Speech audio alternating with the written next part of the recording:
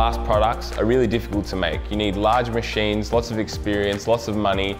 We're maple glass printing. What we do is we 3D print glass. Straight from a digital design, we can make glass products in one step. A benefit with glass 3D printing is that we can use 100% recycled glass and divert it away from landfill. I started at Maple Glass Printing doing an internship when the glass 3D printing was just an idea. I've seen the prototype be built and the first and second iterations of our commercial machines.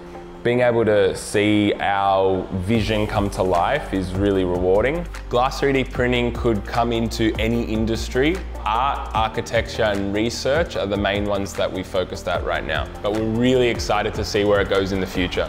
So maple glass printing is trying to solve a big problem for society.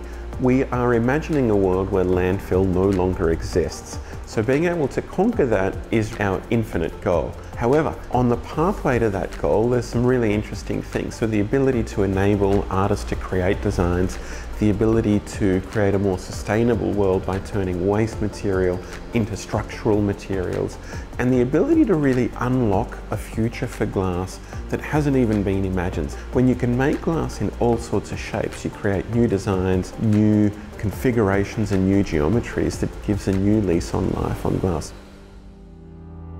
The glass 3D printing process starts with a design, whether you design the model yourself or whether you download it online. And then we create your glass filament, which you can create from waste glass. We've got a machine for this process. You can use bottled glass, art glass, crystal glass. Once you've got your filament, you can then load it into the Maple 3D printer, hit print, and your design will be brought to life in glass. Maple Glass Printing is working with me to be their first artist in residence. I'm very honored and excited about this role. What's really exciting about 3D glass printing technology and the implications that it has for art and design, of course, is that it's an opportunity for many different fields to converge. We've got engineers, we've got designers, artists that have to come together for, I think, this type of potential to be realized in the future. The sky is the limit. We don't know where that potential ends, and it's a really exciting position to be in. We have growth plans in two directions. So the one growth plan is to scale as a company and to get our technology out there in the wild. So entering markets like North America and giving people the opportunity to see and interact with our technology. A parallel pathway in terms of how we're going to scale the company is to have a completely new lease on a different product, and that's a large format printer. So our company values are really about recycling and making a difference.